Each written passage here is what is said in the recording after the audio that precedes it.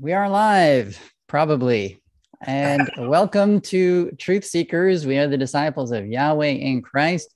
We have a special guest tonight, and we're going to be talking about Darwinism and other related issues, evolution. So welcome. Thank you all for watching. Thank you for your likes and subscribes and your support. We thank you for your prayers and blessings and all the comments that you put in our videos. We do read them. We do appreciate them. Appreciate all you guys. So here now to introduce our speaker is Brother Jody. Well, I'm glad that we can have this special guest. We've been trying to connect the dots or we could get him on. It was either not good for him or not good for us. And let me tell you a little bit about our story. I met Dave at Raleigh, North Carolina, at the Bible Museum. He had all these great ancient, Bible pages from Bibles from the, 14, 15, 16, I think maybe even a 1200. I can't remember the oldest one. And we got to talking, and I found out that he was a previous atheist. I was like, wow, that's amazing. Now, and I got him, I said, what got you to come to faith in God, or what got you to see the light? And, he told me his story back then, and you get to hear part of it today. So I'm looking forward to that again because he's become a great man of God. And he went with the evidence. And I think the evidence to show that there's a divine creator is beyond a reasonable doubt. And I want to, and he's going to show you a lot of the evidence for this. So let me introduce you to Brother Dave Glander. What's up, Jody? Scott, Jody, thank you for having me, man. It's a privilege and an honor to be here. I'm excited about it. Feels like we've been trying to plan this for like 4 years. Oh, we didn't even have a YouTube channel 4 years ago, so timing worked out perfectly. God's perfect timing. Amen. No, thank you for having me on, man. I really appreciate it. All right. So one thing I would like to hear some of your story, Dave, of how you came out of atheism. Amen. Well, and I kind of want to start with so what we're kind of focused on tonight is Darwin versus Moses. And, both of them, Moses obviously wrote about creation back in Genesis.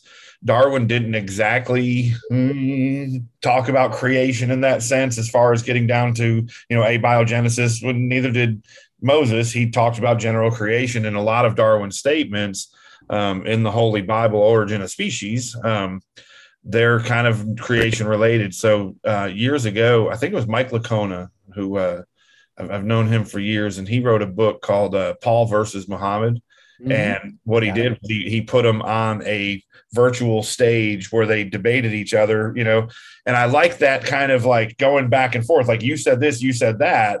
And so when I really started thinking about it, I was like, what if we put Darwin and Moses on a stage and said, okay, you guys present your case, but see, here's the thing. We're in the 21st century, and now we have microscopy. We have all these different sciences available to us to test what each one of them said to see which one makes the most sense. And so, and Jody, I like how you said, like, my favorite part recently was I was in Nigeria, and there was a school. It was a private school, kids, and I wasn't, just like America, I wasn't exactly allowed to just share the gospel per se, because it was a mixed group of kids. There was probably 50% Muslim, 30% Christian, and 20% who knows where they're at. And the Muslims in Africa are totally different than here. Let me just tell you, Muslims here are very loose and not very heavy in their practices. Well, Muslims there are completely different, man. They're sold out. That was the first time I'd ever heard the call to prayer and all that stuff. So anyways, I'm sitting there and I'm sharing some stuff, and I just kept telling him, God loves you. And I'm not really that guy who's like, oh, love you. You know what I mean? Like I say God loves you, but because I couldn't say, because Allah in their religion, Allah is too removed from that to actually experience a love of God, And so I just kept telling him, I was like, you need to understand, God loves you. God loves you. God loves you. And so finally we hit a Q&A at the end, and this guy says, what made you land where you landed? Well, once you ask me a question, now I can answer freely. And so I was like, I'm glad you asked that question. And I just told him, I said, look, I'm not a Christian because I needed Christianity to be true. I'm not a Christian because I wanted Christianity to be true. As Jody said, I followed the evidence. I'm a Christian because all of the evidence led me to a conclusion that Christianity is the only one. And I'm an expert on Islam. I mean, I've studied Islam for years. I probably know more about Islam than most Muslims, at least in America, do, because it's such an oral tradition that doesn't do a whole lot of study within their own merits. Christianity is the only one that made sense, man. At the end of the day, I held it over the so. A snippet of my testimony. Grew up Northeast, and there's just up in the north of Connecticut, and there's not a whole lot of Jesus there. And then I went to public school, and they told me that Darwin figured it out. We don't need God. We have rational explanations for how we got here and all that stuff. And so it was just God was never even on my radar at all. And it wasn't until I moved to Georgia, which is a Bible Belt, part of the Bible Belt, that I realized that, man, I'm a militant atheist. I cannot stand these Christians. They drive me nuts. I just couldn't stand them. They were a bunch of hypocritical, dumb, idiotic, check your brain at the door, don't actually think about anything people. And I just couldn't understand what an archaic people they were. Couldn't stand them. And so fast forward, I'm giving you, like, we're going to the 12th floor in the elevator, and I'm giving you the snippet version of it. I've been doing drugs since I was 6. Fast forward, I end up hooked on meth later on in life. From 26 to 30, I got real hooked on meth. And I was very, very, I was done, man. I was 105, 110, 120. I don't even know how I had withered away to nothing. And lost everything in my life, including my family that I had abandoned, and blah, blah, blah. Which I'm still happily married. My son's awesome. My wife's awesome. God restored all of that. But at the time, I was so empty, man. And I honestly just wanted to kill myself, but I didn't have a gun at the time. And I was afraid that if I tried to jump in front of a truck, I would just end up like being a paraplegic, and people would laugh at me for failing at failing. Or if I tried to overdose, I would end up in the hospital getting my stomach pumped. I was afraid to fail at failing. That's how low I was. Because listen to me, when they told me Darwin figured it out, where do you find hope? If there is no God, where do you find hope? Where do you find meaning? Where do you find value?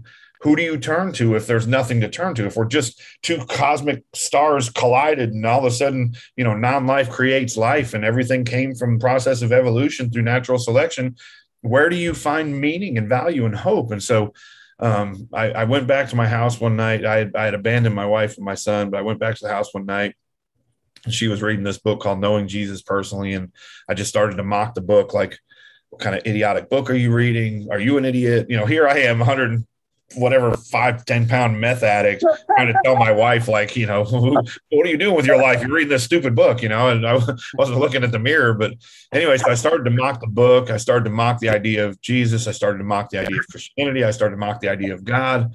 And finally, I just turned around and here was my altar call. I said, if you're God, do something about it.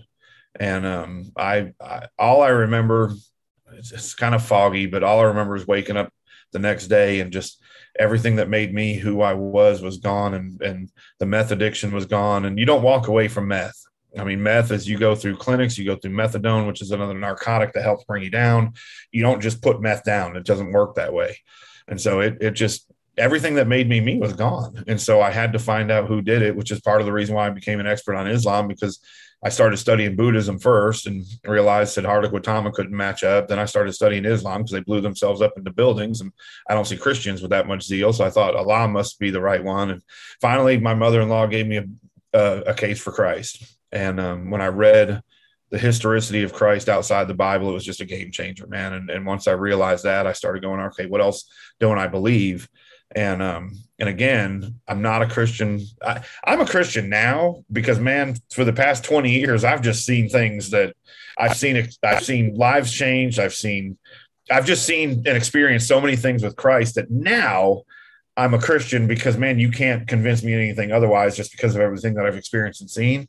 But back in the day, for probably the first 10 years, I was a Christian because that's where the evidence led to. I wasn't a Christian because I wanted it to be true or needed to be true. That's the only one that actually made any sense when you really examined it down at its core. Wow. That's great. What was the Go ahead. What was the evidence that was the strongest factor? You said the historicity of Christ. Was that the leading cause of you wanting to become a Christian? Absolutely, man. When I realized, I thought Jesus was just a myth. So if he's just a mythological character, or he's just even if he wasn't mythological, if he was just some sort of fabrication at any level, then what is there to take seriously? You know what I mean? Like, I grew up thinking that this idea of Jesus was something that a character that somebody would want to emulate, and that's all I ever thought of. So when I got to the point where, like, man, you can put down your Bible and you can find Jesus in first century history. But here's the thing. It's not just finding him in first century history. It's enemy testimony. It wasn't like they were Christian historians writing about him. There was Jews and Romans who were totally opposed to this new Christian faith coming out of Judaism, because Jesus was a Jew and the apostles were all Jewish. This new sect of Judaism, which ended up becoming Christianity, they were opposed to it. So, man, when they were writing about Jesus and how he died, who he died by, the trial, the fact that they believed he was a miracle worker, the fact that they believed he raised from the dead, they met on a certain fixed day and they sang anthems as he was God, and just all these different things. I was like, hold on a second. You mean he actually lived? Like, Jesus was here? That never crossed my mind. And so when I got to that point, because remember, something supernatural had happened to me that night that I said, if you're God, do something about it. And in my atheistic worldview, only natural is allowed. Only a natural explanation can explain everything that we see around us. And so all of a sudden, for the first time in my life, and I was 30 years old, I was just almost 30 years old when this happened. So I'm almost 30 years old. And for the first time in my life, I'm like, wait a second, something supernatural. I knew something supernatural had happened. Like, what had happened to me wasn't normal. I couldn't explain it by regular means. And so I had to now all of a sudden research the supernatural and try and find which God did it to me, because I didn't know which one had done it to me. And so I started studying Buddhism, then Islam, and that's when I got a case for Christ, the historicity of Jesus. And that's when I was like, hold on a second, picked up the word and didn't a funny little snippet. My drug dealer, I would do meth on his coffee table, and he kept telling me, you got to read the book of Revelation, man. You got to read the book of Revelation. My drug dealer's telling me this because he's like, the 12 tribes are returning. And of course, I think this dude's just an idiot. I'm like, just give me my meth, So when I first got this inkling through the case for Christ that Jesus is real, I read Revelation first, because that's what my drug dealer was telling me to read. And I'm like, whoa, man. Oh, the whole book was like that. And I was like, whoa, man, the dragons and seven heads and So after I got done with Revelation, I went back to the beginning of the New Testament, because I didn't know anything about I wasn't going to church. I didn't have a pastor around. I didn't have a Christian around telling me anything. So I just went back to Matthew and I started to read that. And I was like, okay, now I understand grace and mercy and forgiveness, like all these different things that I experienced in that moment that Christ saved me from myself. I now have skin to put around that, because now I see grace and mercy and forgiveness and just all of that different thing, his sovereignty. I'm beginning to see that. But a funny part is I read Matthew, then I read Mark. I'm like, oh, all right. Then I read Luke. By the time I got done with Luke, I looked at my wife. I said, why do I keep reading the same thing over and over again? I didn't understand the nature of the four gospels. So I was just like, why do I keep reading? So then I just went back to Genesis. I was like, let me just go to the first page and start reading, because I didn't understand the nature of the four gospels at the time. So I was like, it's the same story over and over again. What is the point of this? That's after I read Revelation. But that was the game changer for me. You read the Bible backwards, Revelation, then the Gospels, and Genesis. I didn't have a theologian around trying to tell me, And then I remember when we first went to church and this lady invited me to Sunday school. And I'm still a seasoned atheist skeptic who's new into this whole thing. And this lady invites me to a Bible study on Sunday morning. And I was like, I'm going to keep reading it for myself and figure out what it says before I go to some place where somebody tells me what it says. That was my answer. I was like, I want to figure this thing out, man. Let me dig in here and figure it out. So I wanted to ask you a question about what you said when you were in school as a kid. They told you Darwin had it all figured out. There's no need for God. Now, did they specifically say there's no need for God, or did you just find that it followed logically? It followed logically. Okay, yeah, I mean, right. if if there's no, if I don't need food to eat, I'm not going to eat because it makes me fat. And then makes me fat, makes my back hurt, and then I can't walk without getting out of breath. There's like repercussions for eating. So if I don't need food to eat, the logical conclusion is I'm not going to eat it. When they told me that there is no God, when they told me there's no need for God, in the sense that what they're teaching is the fact that we can explain everything around us naturally, with purely naturalistic explanation, without any need for pulling supernatural or pulling any extra explanations into it. What else as a kid growing up, what else are you going to lean towards except for, I don't need that. So if I don't need food, I'm not going to eat it. If I don't need God because they told me how everything came about, then why would I even look for a God at all? And so here's why I'm glad you kind of asked that question, because here's the thing. Teach evolution in schools. I don't care. Like, that's fine. But teach intelligent design, not creationism. That's a different story. Teach intelligent design alongside evolution, and let the student decide what they think makes the most sense. Because I wasn't given that option. I was only told one side of the story. Students to this day are told one side of the story. They don't get another option for how things may have come about. They're only dogmatically taught. That's why it cracks me up and people like, Christians are dogmatic. I'm like, are you kidding me? Look at the public school system, man. You're dogmatically shoving this down their throat. And I do a lot of youth ministry. I don't pigeonhole myself into youth ministry, but man, my heart is just, I love the next generation coming up and want to get into their heads before they turn away. And I'm always telling them, like, man, when you go to the public schools and they're shoving this stuff down your throat and they're telling you, just remember the answer to this question on Friday, regurgitate it. You've got to critically think about it. And you've got to ask yourself, why is what they're saying true, or is it true at all? Because right now, if you go to school and a student goes to school and they're in class and they're like, hey, look, I need you to remember this answer because this is the correct answer. You're not allowed to have an opinion about it or ask any questions. I'm telling you, 2 + 2 = 6. And you have to answer 6 on Friday's questionnaire, or else you're going to fail that question. You're going to fail the test. You're going to fail the grade. So 2 + 2 = 6.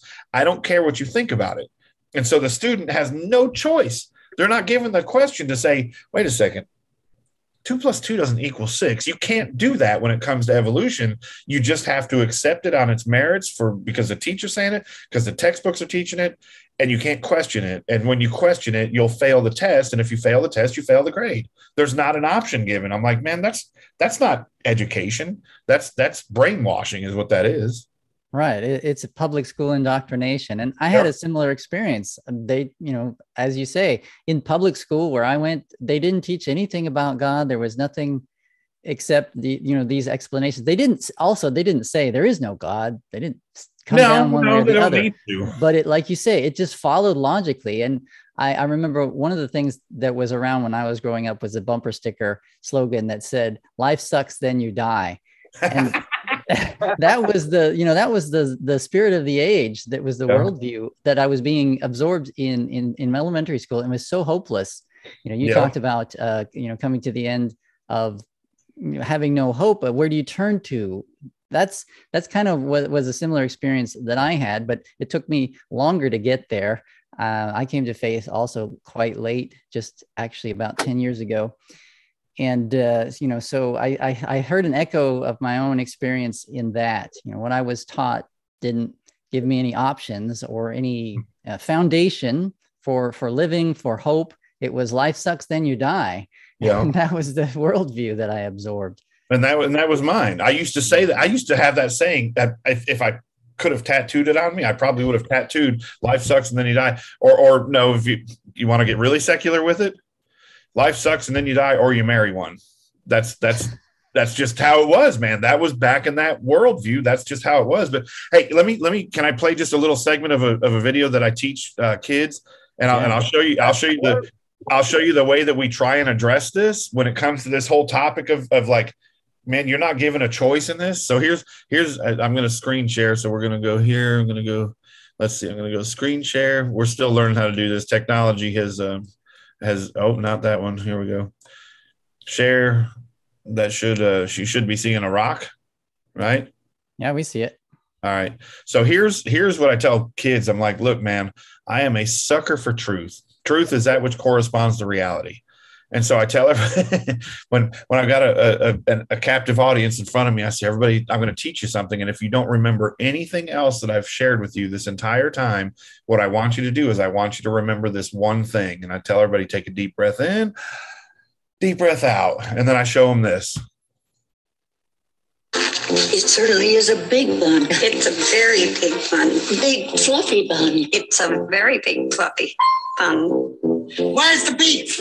Some hamburger places give you a lot less beef on a lot of bun. Where's the beef? At Wendy's, we serve a hamburger we modestly call a single. And Wendy's single has more beef than the Whopper or Big Mac. At Wendy's, you get more beef and less bun. Hey, where's the beef?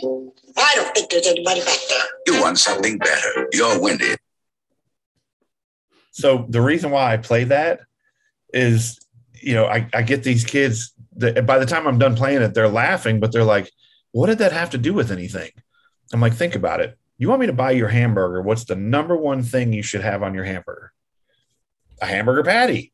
If you just sell me a bun, I'm not buying your hamburger. If you sell me, if that's what you give me is this big bun with a little beef patty, I'm not coming back to your restaurant. If you want me to buy your worldview, if you want me to buy the evolutionistic worldview, then you need to show me where. I always tell them, like, say, where's the beef? And I get them to repeat that because I'm like, look, sometimes you read an article. Here, you want me? Here, I'm going to share. I'm skipping around a little bit, but here's I'm going to share an article with you, and I want you to see what I'm talking about. All right, share screen here. We're going to hit here, share, and then we're going to go play. So here is what I'm talking about when I say, where's the beef? I mean, we're in trouble right now. Egypt names 43 million year old walking whale after god of death. I mean, we're done. Like, you can tell everything about that walking whale, that it's transitioning from a land animal back into the ocean. Its feet and legs are starting to grow into more fin-like. They're starting to face backwards. Apparently, it loves swordfish because it's getting a swordfish. So I love, you go to these museums and it's like at 2:00 on a sunny day, they like to swim towards the west and eat blue fish. I'm like, how do you know that? Because here's the thing. Say it with me. Say, where's the beef? And where's the beef? Here's the beef. This is what they've got. How did you take a little bit of a jaw, a couple of teeth, maybe a couple of vertebrates? We're not really sure what those other things are. And you get all of that out of that to get a walking whale. Do you have any hips, feet, knees, bones, toes, or anything else? No, you have nothing. And so when I tell these kids, I'm like, look, man, here's the thing. When the whole where's the beef thing, it's to critically think. Don't just take what the teacher's telling you and say, hey, regurgitate it on Friday.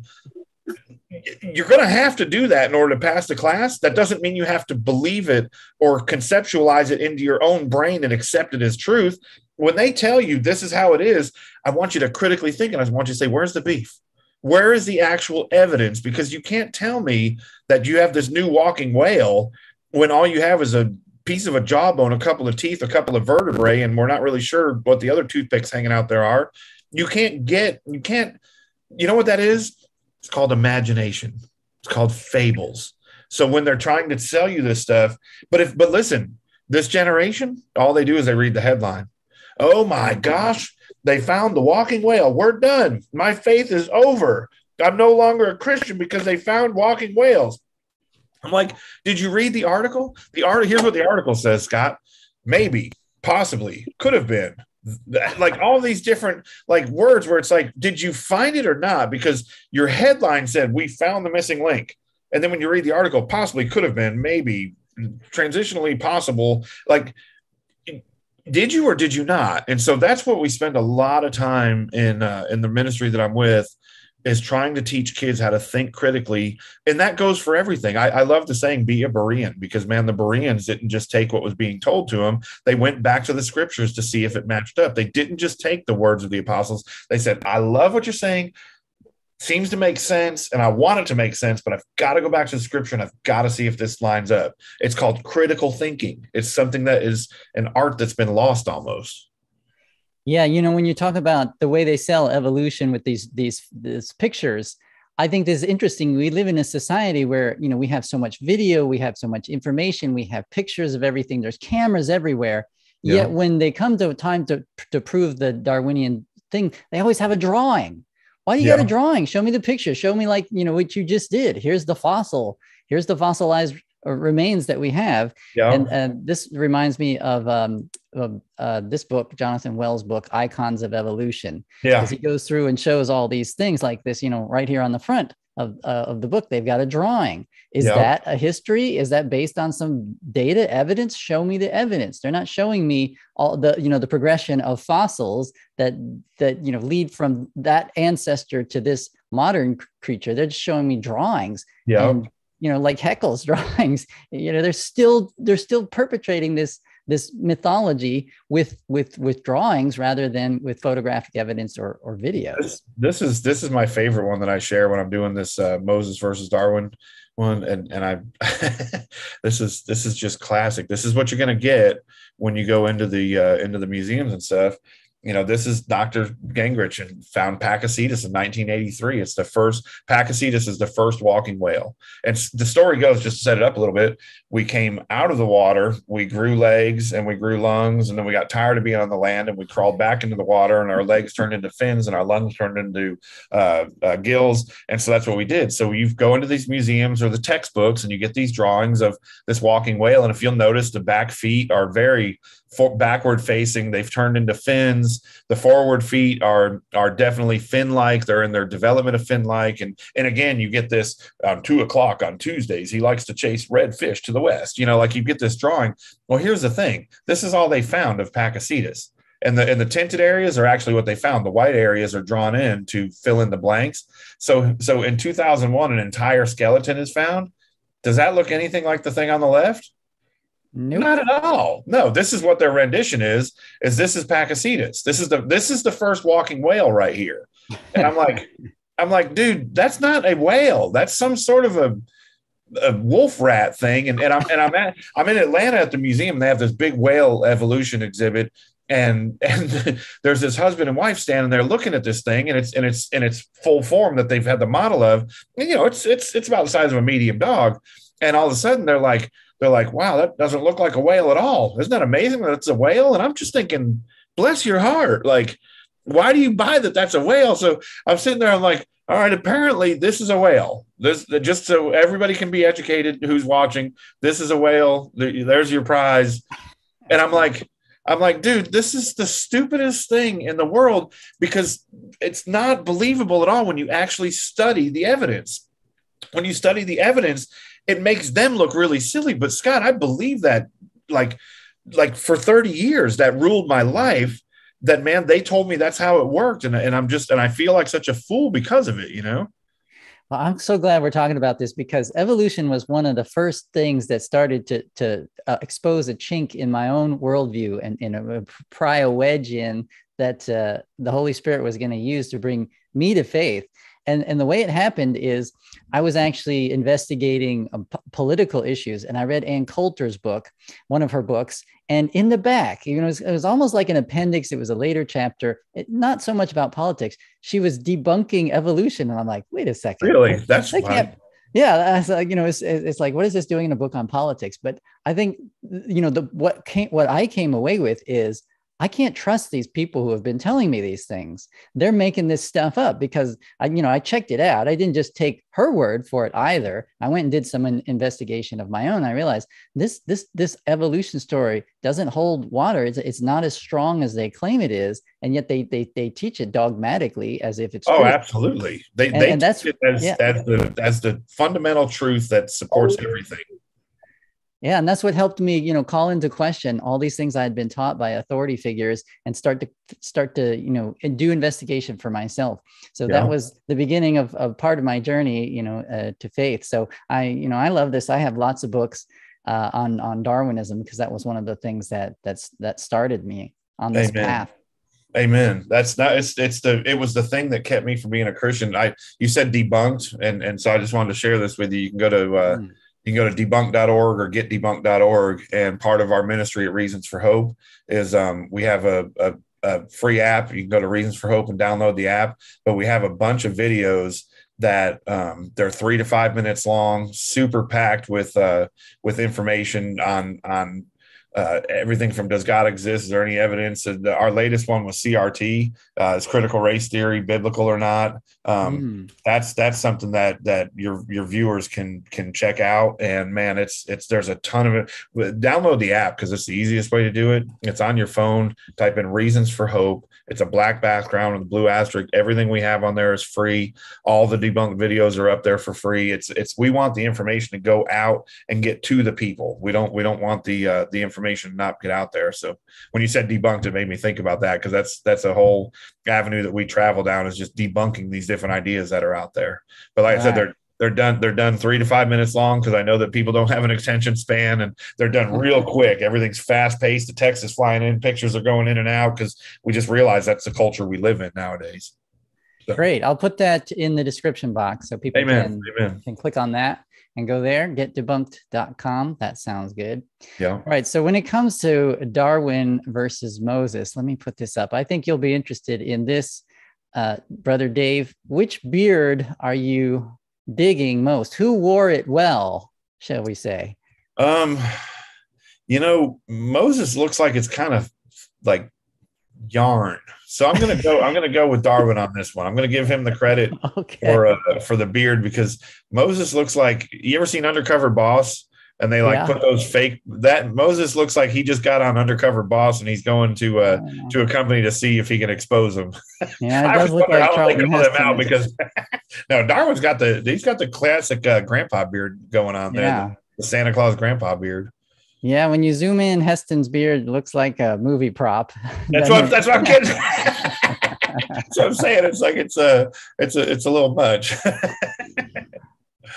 All right, so when you talk about Darwin versus Moses, how do you make that contrast when you're teaching, the youth or anybody? What are those things you draw out? So I pull in different things like Darwin's statements. Like I'll share this with you. Let me go over here, share here. I pull out their statements like this, natural selection only acts by the preservation and accumulation of small inherited modifications, each profitable to the preserved being. And there's something that we need to understand, that there's a bad argument that says that mutations, which we observe, as a Christian, I acknowledge mutations, that they happen all the time. We see them. And are they beneficial? Sure, they might be profitable to the preserved being.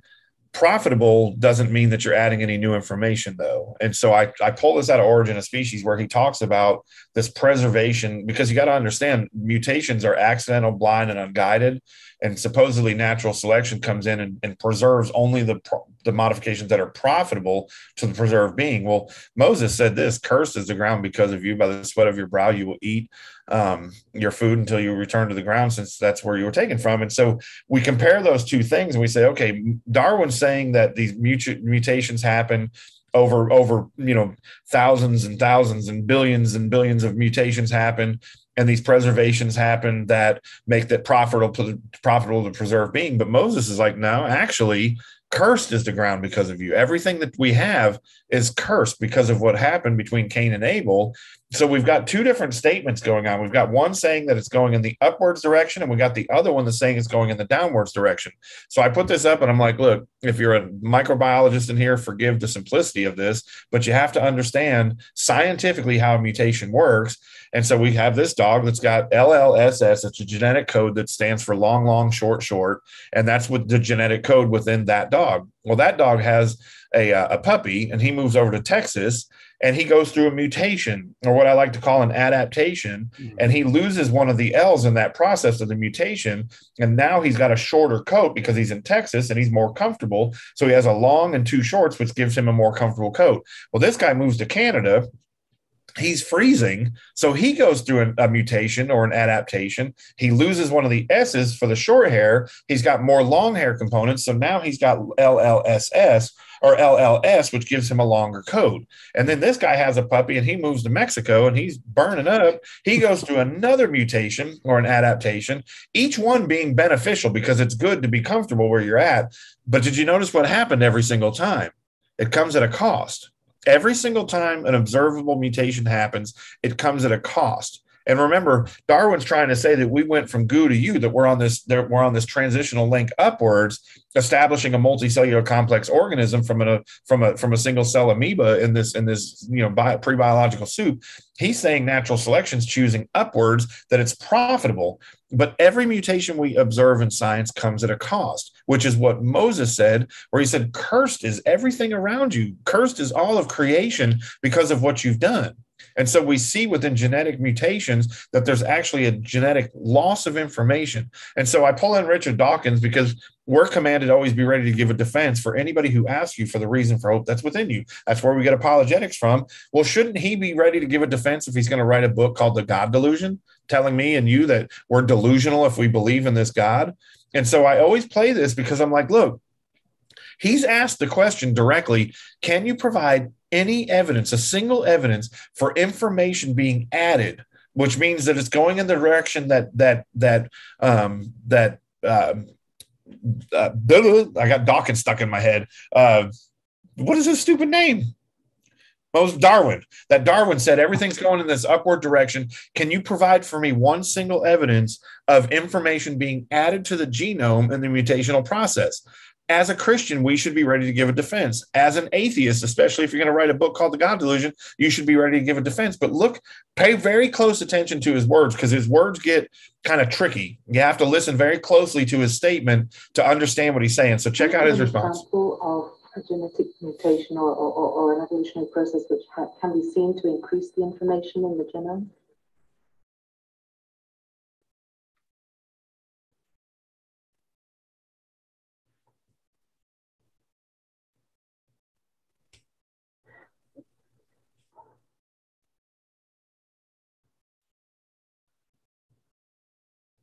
Can you just stop that?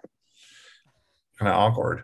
And here's what he said afterwards. It was a kind of question only a creationist would ask. I'm sorry. Shouldn't we all be asking those questions? Again, shouldn't we all be critically thinking about this? And he goes on to say, in my anger, I refused to discuss the question further and told them to stop the cameras. I'm like, dude, you weren't angry at all. I didn't see anger. What I saw confusion. I saw a lost man who couldn't answer the question. So that's what I do in the talk, Darwin versus Moses. I'm like, I want to compare their statements, look at modern science and see which one of them can add up. Now that we have the sciences available to us, did Darwin get it right or did Moses get it right? And I go through probably about 6 or 7 or 8. I can't remember how many I include in there, where I'm like, let's break this process down and see, now that we have the sciences available to us, who got it right? Because it's not something a creationist should be asking. It's a question. If all of eternity is based upon whether or not Moses got it right or Darwin got it right, we should be asking those questions. This isn't a light question we're asking as far as how did we get here? Yeah, it's interesting that Dawkins there is essentially saying there are questions you shouldn't ask. Yeah. So now which faith system has become the dogmatic one? I know there's probably still Christians who are told, don't ask that question, just believe. But we have on their side as well. Wrong. Yeah, but that's the part that I'm trying to overcome. Is like, man, forever I thought there was a sign hanging outside the church door that said, no questions allowed. Check your brain at the door when you come in. That's got to be, look, if we're going to stop the mass exodus of our youth from leaving the church, our youth pastors have to be geared up to answer their questions. I'll say that again. Our youth pastors need to be geared up to answer their questions. Now, I'm not saying that every youth pastor should be an apologist, because we're all called to a different thing. But man, you better know how to get the answers. You better know the resources to go to, but you can't just look at them and say, I don't know, just have faith. That doesn't work anymore, man. That maybe have worked for hundreds of years or decades before us, but it doesn't work anymore. You can't just look at them and say, just have faith, because it doesn't work. They have got to have something given to them to substantiate. I have a saying, if you don't know why you believe what you believe, your what is useless.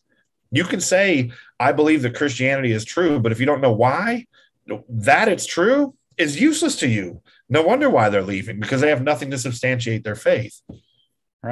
Right. So, yeah, I was just pointing out that I know there are still, we disapprove of it, but there are still churches that will say that to the youth, don't ask these questions, just have faith. But what we're seeing here from this video clip that you just played is it's the same is true with the other religion of Darwinism. There are questions you can't ask. Yeah. Right? Glad you said religion. just believe without faith. I mean, just have faith in Darwinism. Yeah. The other thing that you were talking about in your testimony, how you saw that the evidence lined up with, I don't know if you said it, but for me, it was that I saw that the description we find in the Bible, the Christian description of reality, lines up with what I've experienced in reality. So in the example you just gave, the Bible says the creation is cursed. We see, everywhere things are tending downward. We see decay and death. And even we see genetic drift. And, we're accumulating more and more genetic errors than our ancestors had. So this can't go on forever. But, so things, the order is going down, but in Darwinism, it has to go up against the tide of entropy, which is what we see. I was just going to say, you're talking about the second law of thermodynamics, entropy, which states that everything's going from a state of order to disorder. And if your viewers don't understand what that means, I always use a simple one. If I spray perfume in the air, its molecular structure, when I first spray it, is perfect. It's the way it was designed. But after 5-10 minutes, you can't even smell it anymore because its molecular structure begins to break down. And when it breaks down, because it's going from a state of order to disorder, then when it breaks down, you can barely smell it anymore. I got either good news or bad news, depending on what your faith is. If you don't have Jesus Christ as your Lord and Savior, this is bad news. If you do, it's good news. We're all dying. From the moment we were born, we've begun to absorb diseases into our body until finally what death is an accumulation of enough diseases that shuts the process of living down, because we are breaking down. We were born and now we're breaking down. The magnetic field is wearing down. The sun's energy is burning out. It's not just a centralized problem. It's a universal problem. When I say problem, what I mean is it's a universal truth that entropy exists everywhere. So if everything's going from a state of order to disorder, and I include this in my talk, how does evolution get away with saying, first of all, you can't get non-living chemicals to turn into living cells and then turn into multicellular complex organisms like we are, going in this upward direction, when everything in science is saying we're going in a downward direction? And we can observe that mutations, again, break down and come with a cost. Everything is going in the opposite direction scientifically. People say, well, the Bible doesn't correspond to science. I'm like, are you kidding me? Because, man, right now science is saying everything's going the complete different direction than what they need it to do. They need it to get smarter, and we're getting dumber. Our bodies are breaking down. Like you said, our ancestors had better genetics than we do because we are constantly breaking down. Every single generation that comes along is genetically a little bit worse off than it was in the generation before it. We're not getting any better. And you can say, well, years ago, people lived to be 50, 60 years old, and now we're living to be 70 or 80. Well, that's because we got a lot of good medicine. It's postponing the inevitable diseases because we've got this medicine that we can take for supplements and stuff, which is great. Nothing wrong with medicine, but that doesn't, if you take away all the medicine, we'd probably be living 30 or 40 years versus 50 or 60 years because we're just breaking down. Right. Yeah, that helped convince me as well to see that that description matches with reality. On one of those slides, you had an URL orh.com. What is that? Yep. That is it's short for Reasons for Hope, which is the name of the ministry that I'm a part of. rforh.com. It's very easy to remember. Go there, you can find out all the information about us and stuff. But as I said, the website's great. It's got everything up there. But man, because we carry these things with us everywhere we go, download the app. And when you're out, and two things, when you're out and about, and a question comes up, you don't quite have the answer, or you want to bring up a conversation and don't know how to start it, go to the app, play the video, or we've got all kinds of, we're a content heavy ministry. Play the information, and then that gives you a starting point. But here's the crazy thing. You really want to be blown away. The original concept behind starting these debunks and the fast facts and all these things, we wanted parents to sit down with their kids, watch this 3 to 5 minute, or some of them are 60 seconds. Sit down with your kids, watch the video, and then take these things and put them over here. Don't get on them, and have a conversation with your kids about what you just watched. And I'm telling you, man, when I was in Nigeria not too long ago, kids don't have smartphones and parents spend time with their kids. It was a completely different thing. And the kids were honorable, respectable. They respected their parents. And so then I was at a Christian homeschool conference in Wisconsin a couple of weeks ago. Again, same concept. You got Nigeria, you got America, same concept. No smartphones. Parents invested in their kids' lives. They spent time with their kids, and the kids were completely different. And we wonder what's wrong with this generation of kids that's coming up. Take a stab at per week, per week, how many hours a parent spend face to face with their kids in a week's time. Take a stab at it. Oh, me? Yeah, how many hours? Okay, here in the U.S. Yep, 4 or 5. And you're right on point. 3.5 hours. Think about that, man. Think about how many hours they're on their smartphone, getting access to information that some's true and some's not. Their brains aren't developed enough to sit and critically think about what's true and what's not. They're still growing up. We're supposed to be raising them. The phones are raising them. Their friends are raising them. And the parents are spending 3.5 hours per week face to face.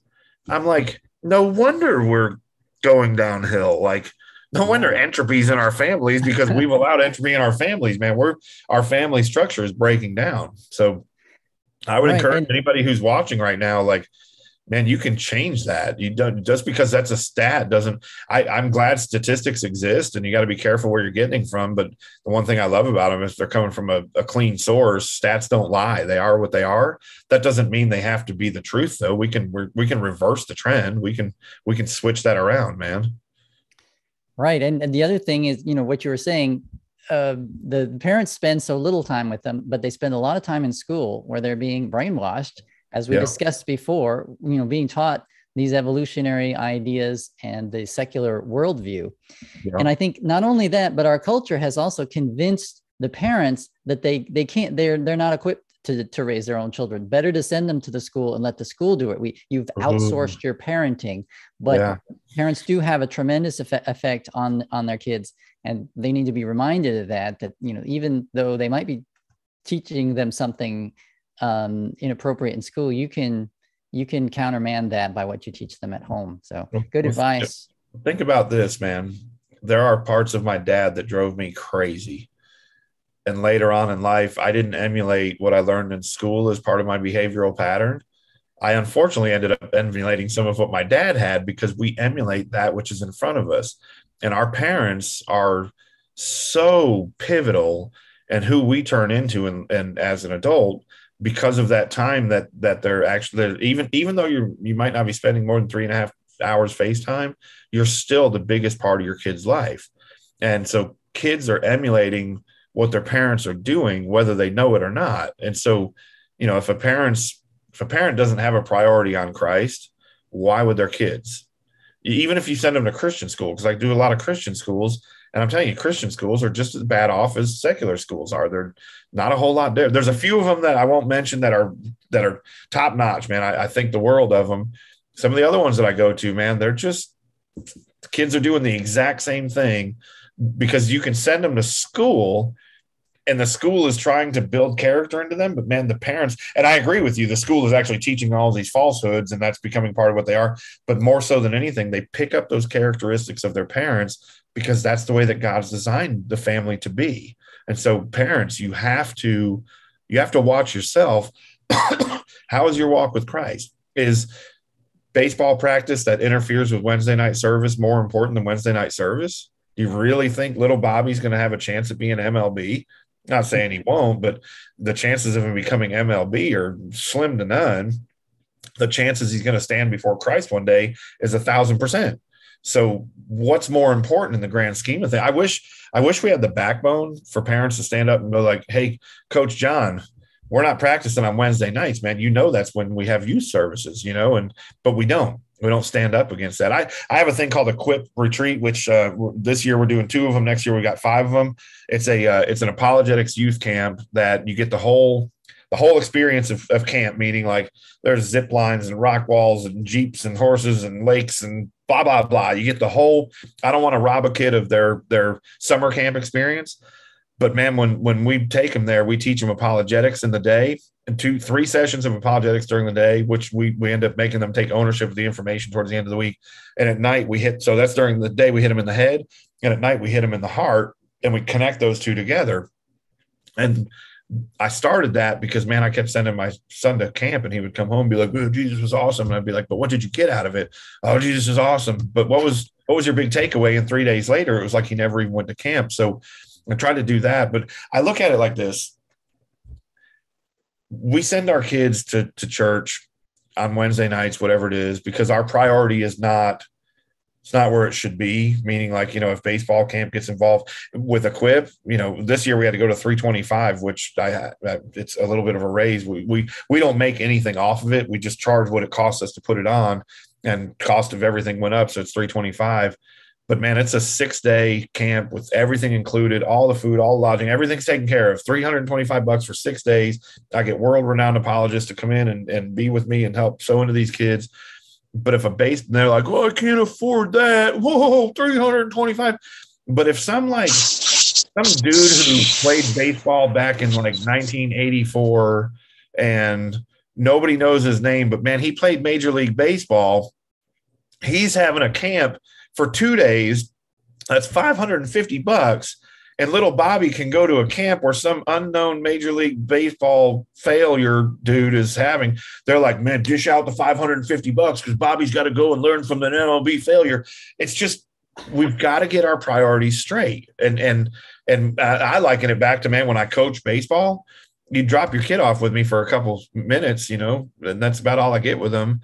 And I kept telling you, if you don't practice catching with them when you get home, they're not going to be able to catch the ball, and they would come into the game and their kids would be terrible, and they'd be looking at me like, what's wrong? And I'm like, how much did you spend time with them at home? So anyways, I'm beating up a dead horse, but I just really, it hit me over the last year that, man, we can try and reach the next generation as much as we want, but if parents don't step into the game, not a whole lot you can do, man. Especially for the poor youth pastors who are given an hour and a half per week. And they're like, can you change my kid? And I'm like, no, I can't. You're giving your kid 3.5 hours FaceTime. They get an hour and a half with me. That's a total of 5 hours. Like, they're on their phone for 6 hours, 7, 8 hours at a time, being raised by the internet and whatever that opinion says to them. It's like, no, I can't help you. You need to help yourself. Yeah, I feel like I was kind of raised by the television set back before there were phones. Yeah. That's what I spent a lot of my time doing. I learned most of my morals and ethics from Gilligan's Island. All right, so we're talking about Darwin versus Moses. Can you give us another example of the contrast? Because I love the contrast between the two. Absolutely. Let me. We'll. Are we going till 7? What is the? Yeah, we can go longer unless if you got to go, then we'll cut it short. We'll come to. I've got roast beef cooking, and it's it's making the whole house stink, and I'm like, I'm starting this like weird. I don't want to call it diet. It's supposed to be like a lifestyle change on Monday. So I'm like, all right, what do I want to eat before this happens? Like I gotta finish eating all the. Have we had any comments or anything on YouTube? Lamb Goat Soup says, I agree that we need to go to youth service, but they should support the children in the name of Jesus, like giving a glass of water. So I guess they need to drink that living water. Yes, they do. Absolutely. All right. So this is probably if I had one argument that somebody gave me and said, how can you disprove evolution? How can you prove that God exists and all that stuff? This is probably the one that because remember it's important to remember that we were talking about mechanisms. Can you give me any one single mechanism that adds information to the human genome in a mutational process? Those are called mechanisms. Can you is there a mechanism that we can observe that can do something? And so this particular mechanism that I'm about to share with you is my favorite argument, because there's not an atheist in the world that can actually answer this mechanism problem. And we're back to origin of species. And I love this because this preservation of favorable variants and rejection of the injurious variations I call natural selection. Darwin is saying this: I'm going to inject intelligence, because what is behind the preservation or rejection? Who's doing that? You know what I'm saying? Like he's inadvertently admitting that there has to be intelligence in this process, even though he doesn't want to admit that. He's inadvertently doing that when in The Origin of Species, when he says this preservation and rejection. Well, what is the mechanism known for doing that? There is no mechanism. Well, Moses says, thus the heavens and the earth were completed in all their vast array. By the seventh day, God had finished the work he had been doing. And on the seventh day, he rested from all of his work. So you've got Darwin over here is saying, look, through millions and billions of mutations, we're on an upward climb to not just within a species have these different variations that are beneficial, but we also have speciation, jumping from one species to the next within this process. Moses is like, dude, none of that has time to do it, because God said he did it in 6 days, and then he finished and he was done. And so we've got two completely different opposing views here. One, it took millions of years, billions of years, and billions of mutations. Or Moses is like, no, God did it in 6 days, he's done. And so we're going to unpack that. And I always ask people, like, what do you see when you see this? What do you guys think of that? Pretty awesome, isn't it? Yeah, it's pretty wild. I don't have any artistic ability. If I got Photoshop, I'm pretty good with Photoshop, but you give me like a pen and a piece of paper, I'm pretty bad at art. This is sidewalk art. Oh, I get it now. Chalk art on sidewalk. Wow. So I mean, I would say, I get people when I'm giving this talk, they're like, it's colors, it's beautiful, it's artistic, I get all this stuff. And I said, well, let me give you an illustration. I said, what if I had sidewalk chalk, and then what if I brought in some wind, and then I combined some rain with the wind? And so I've got chalk that lands on the ground, and then rain starts dissolving the chalk into the concrete or the asphalt, and then wind blows the disintegrating chalk around, and it forms this. Do you believe me? No, not going to form a picture. You're logical. You know that's not going to happen. But what if I said millions of years and billions of chests of chalk spilled out, and monsoon rains and gusts of winds and tornadoes and hurricanes blew the chalk around the sidewalk and formed this? Would you believe me? Never going to happen. Because you're logical. You know that it takes the mind of an artist to create these things. It takes the mind of an artist to organize colors into these patterns that we call artwork. You're not just going to walk up on that and go, wow, that's a great accident, any more than if you were walking along the beach and you saw John Loves Mary in a heart. You'd be like, wow, you see how that wave carved that into the sand? Like, these are illogical positions that we take when we say that something like this could accidentally happen over mutations and over millions and billions of years and billions of mutations. These can accidentally happen any more than John Loves Mary can happen with a wave coming over the shore. And so applying that same logic, for the chalk, describe what you're about to see to me. Like, you tell me, I'm going to pop it up here, and I just want you to start telling me what you see. I see letters and numbers. Okay. Organization of colors. Mm-hmm. I would even say beautiful. Some of them are pretty. Very, very. I'm a tie-dye guy, so some of them are really, really colorful. Do you know what they are? Well, I see the alphabet in order from the beginning, A through Z, and then 1, 2, 3, 4, 5, 6, 7, 8. These things are in sequence. Okay. What are they, though? They're butterfly wings. Sandved traveled the world, and he captured these different butterflies. And look at the detail of the eyes on that one. I'll go back to this just so you can see. Those are all butterfly wings. Oh, wow. Wow. That's I know. Wow. Isn't that crazy? And like I said, look at the detail of the eyes on that one, and the happy face and the heart and the singing choir. Now, here's the question.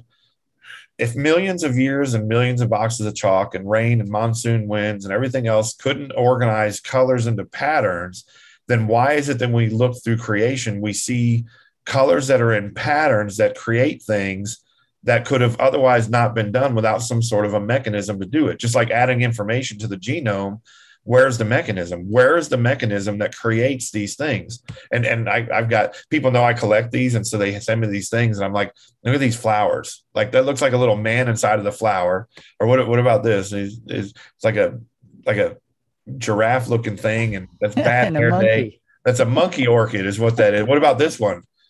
That looks like the dove with the fig leaf, when it came back. How about this one? Barrel of monkeys, anyone? Barrel of monkeys? That's cute. And look, these are all monkey orchids. Now now we have two options for any of this. And I've got more, but there's two options. Either A, evolution accidentally produced all of these things, because remember, Darwin was saying there's something that preserves but it's only preservation for the survival of the fittest. These have nothing to do with survival of the fittest. There's nothing that's gained by these organizing themselves into different colors and patterns and stuff like that for the preservation of the race. It has nothing to do with that. So either A, evolution just happened to accidentally preserve all of these different things. Those lips are real, by the way. You can look those up and see that.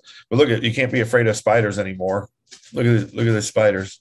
That is the happiest spider I've ever seen up on the top right. That is the happiest spider ever. And that's grass. That's a particular grass that's under a microscope. Look at all the happy faces.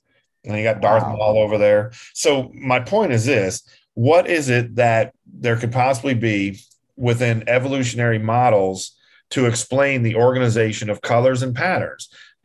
Or God's first name in the Bible is Elohim. In the beginning, God created as Bereshith bara Elohim in the Hebrew. Elohim, literally translated, means creator. Could it be that God, the creator of the universe, tweaked his creation in order that we would see his fingerprints all over everything that exists? And Frank Turek wrote that book, I Don't Have Enough Faith to Be an Atheist, with Norm Geisler.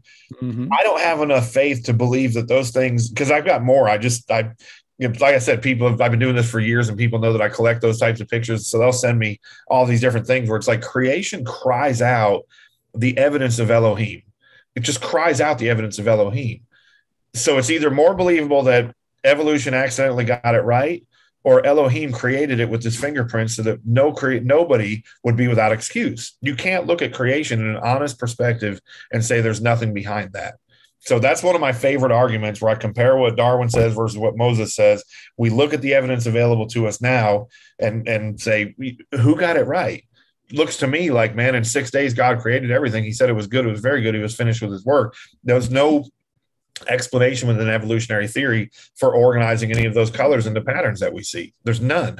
That's why I love the argument so much, because it's such a strong argument to say, you provide for me the brain work behind it, and I'll be an evolutionist. In the meantime, I'm celebrating creation. All right. I like that. All right. That's a good argument. Hey, we haven't heard from Jody much. You've been in and out. So I want to check in with Jody. What's up? I'm not hearing you. Yeah, we're just getting the mime act. Did you turn on your audio? Jody the mime. It says his phone is connected to audio. Okay, he's gone and coming back on another device. He must be driving out in Timbuktu or something. Oh yeah, he's always out in the boonies. Jody, now you're muted. All right. There you go. No. I'm back. Good to see you again. But I've enjoyed good to be back again. Hopefully, I will be in a better area on our next program. I hope I'll be in a better area. Amen. And by the way, I nominate you. Can you hear me? I nominate something. Oh, I nominate you for the best beard on our program. It just happens all by itself. Yeah. But yeah, great program. I've got a lot of atheist friends. I'm hoping they're listening. I did encourage them to listen, because I really don't, based on the evidence, or based on the overwhelming evidence, I cannot believe in evolution. Like you said, show me the evidence, show me the mind behind it, or show me something that is logical and I'll believe it. But, the Bible and science to me makes a whole lot more sense than, saying that we came, from, evolution. It just makes a lot more sense to me. Hey there, doggy. He's getting his 15 minutes of fame. Who is this? That All is right. That's our little puppy. Cute one. You Can't believe that evolution produced. You can't tell which way he's looking because he looks like this. Before we leave, I want to put up some resources that I recommend to folks. Oh, where did they go? I had a window open. Well, Jody, I would say to your evolutionary friends, like, if evolution were true, then shouldn't this be like what we find? And I think this is what we should find, right? Right. I mean, right. I mean, if it were true, where are the transitional evidences? I would love to see them sometime, because I can't find them anywhere. I keep asking for them, but can't find any. Dave, Right, in that last segment, you were talking about how there is an intelligence to the rejection or to the creation that we see. I noticed that even the evolutionists use this language that indicates the intelligence behind the creation. They talk about codes and transcription. Well, that's what I'm saying. When he says the preservation or rejection, what's behind preserving or rejecting? There's got to be an agent that is preserving or rejecting these mutations. That's intelligence. Like, call it natural selection. Okay, who's behind natural selection? Because the preservation and rejection is it's intelligence. Right. But I to your friends that Jody, if they're watching, and I hope maybe if they're not watching now, you can send this to them. They can watch later. From my heart, I promise you, Christianity's true. I didn't believe it for 30 years, and for 30 years I tried to find ultimate meaning. And I'm just telling you, you owe it to yourself to investigate. Don't listen to what I'm saying. I wouldn't have listened to what I'm saying. What I'm saying is man, put in the research, put in the time. Don't just believe what you believed when you were 12 and then you live that out for the rest of your life. Look into it and test it and see if it's true. Test everything. Test Islam, test whatever it is that you think may or may not be the truth. Test it, because you owe it to yourself to do that. Because if you will, I'm telling you, you will find God in it. I promise you. He's not hiding. He's right out there in the open. It's just we don't look. Yes, good advice, because it's your eternal life that's on the line. That's right. Yeah. And it's your now life. It's now true. Peace, joy, contentment. It's those things. It's not just eternity. It's like, man, now is the day, Yes, we have eternal life, and we have it now in Christ. Amen. We believe these things because of the evidence. That's why we're talking about things. That's why we have lots of videos on science on our channel. We also had Buzz Rana talking about evolution, and we'll do more later. Robert says, adaptation is something I can get behind for sure, but evolution from soup doesn't have enough evidence, in my opinion. Too many missing links, right? Yeah. They're all missing. Yeah.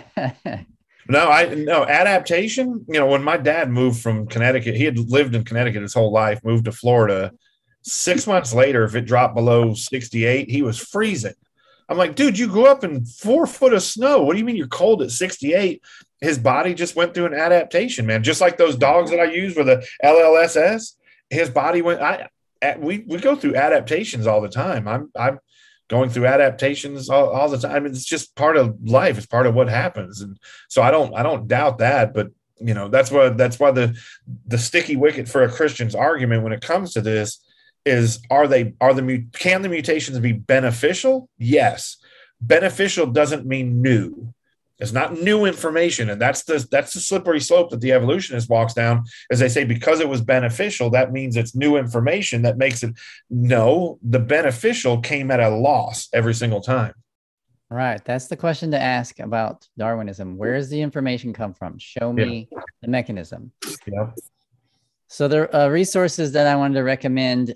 This book by Johnson, Defeating Darwinism by Opening Minds. It's a short little book, easy read. Not heavy on the science for those who are not, don't feel for science. Now, this book is much thicker. It's really big and very technical, but Darwin's Doubt by Stephen C. Meyer is also a good one. Darwin's Black Box, very scientific. Michael Behe's book. these are the things that, and then the classic Evolution in Theory in Crisis, although there's a newer version, still in crisis. So these are some things that I recommend. Brother Dave, do you have anything other than the websites, which will be in the link? Yeah, go to our website. I mean, Carl's got a book, Lucy, I'm the biggest icon of all time, and it's the missing link with Lucy. And if you get my book, How, Why, Where, when I'm addressing the how part, how do we get here, I deal with it in a very simple way, but I tear apart the idea that we got here from evolutionary processes. There's just no way that's possible. And look, there's only two options: either A, we got here by evolutionary processes, or B, God did it. And that's not the God of the gaps. It's just the truth. You have either A or B. And if evolution cannot be true, which I show in my book, it cannot be true, then there's only one other option. There has to be a God who did it. And so I would challenge anybody to read that and walk away with a better understanding. It's called How, Why, Where. How do we get here? Why are we here? Where do we go when we die? But like I said, our resources are all over the place when it comes to the app or the website. If there's anything I can do personally to help and anybody's faith walk and stuff, just reach out through the website or through the app, and I'll do everything I can. Okay, someone in the chat asked for all those links. I'll put them in the description box, and for those who are watching live, I'll send you a copy as well. Jody, why don't you read us out? Well, just keep us in your prayers. Please subscribe to the channel and share this video with your evolutionist friends. Share it with your Christian friends, because we need to know how to defend our faith. We need to know, I don't want people to believe Christianity because I say it's true. I want you to believe Christianity because it is true. Why should you believe in God? Because God is true. That's why you should believe in God. But we got the evidence to back that up. So please subscribe to our channel, Disciples of YHWH in Christ, and like it, share it, and keep us in your prayers. Hey, thanks so much, Dave, for being on the show. It was really fun talking to you. I love your energy and your heart for the next generation and, debunking evolution. So nice. It was a great show. Thank you. And we hope to see you again. Thank you for having me on here. Maybe we can work out another time in the future. All right. Thank you all.